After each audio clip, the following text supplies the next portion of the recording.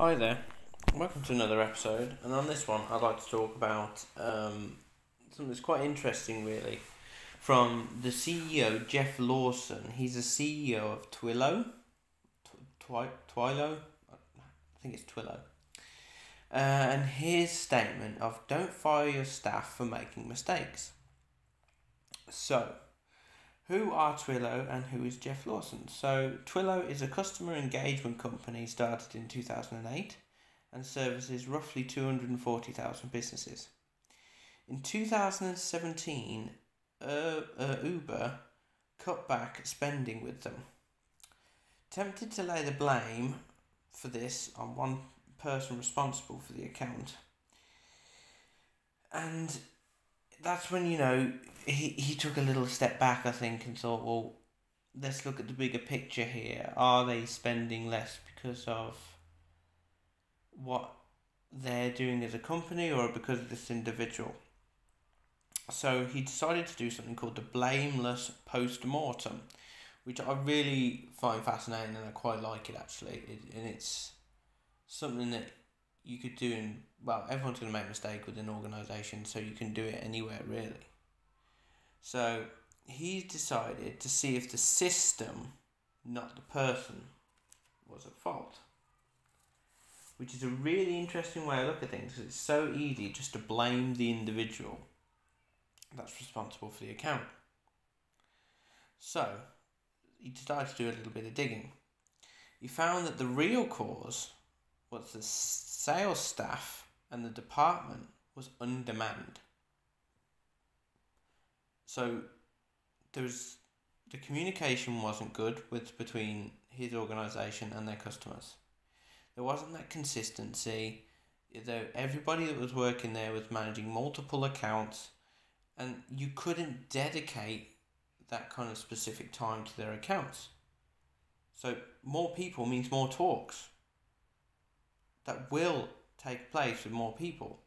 So it just came to light that basically more people would have had more talks with Uber, so they probably would have been fine. They probably wouldn't have reduced the spending. And it actually turns out the person who was responsible for Uber overall had 30 other accounts. Uber's massive. They should have their own account manager for that kind of thing. And it's just insane that, even like as a CEO, he's identifying these issues.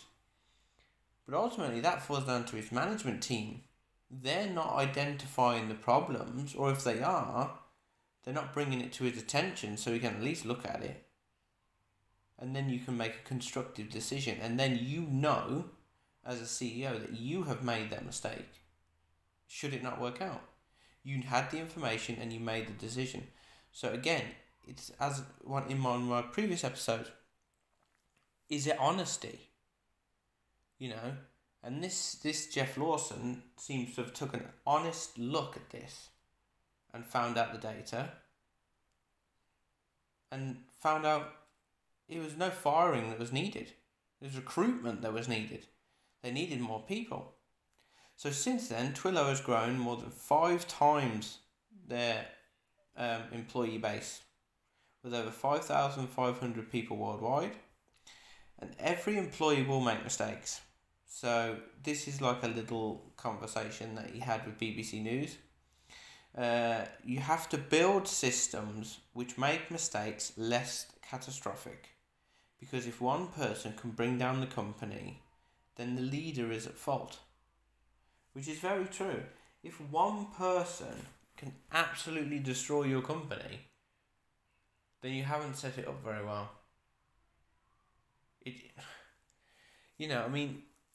If this individual that was responsible for Uber has also had 29 other clients, have 29 other clients not had their budget cut?